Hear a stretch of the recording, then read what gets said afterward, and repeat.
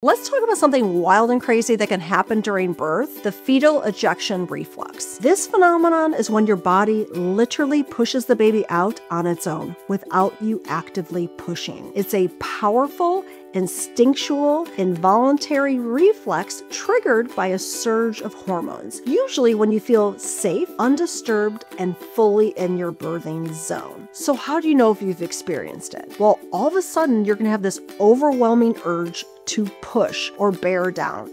This is with no coaching from your doula or midwife. It's just something you feel in your bones. I've had this with every single one of my births, and it is powerful. Some moms describe it as if their body is pushing without their permission. Others say it felt like their uterus did all the work. This reflex is more likely to happen with births that are allowed to unfold naturally, with minimal interference, no drugs, and you feel deeply safe and supported. Your body is wise, and when it's allowed the space to labor freely, it can do some powerful things. You've got this, mama, and be sure to follow for more pregnancy and birth tips.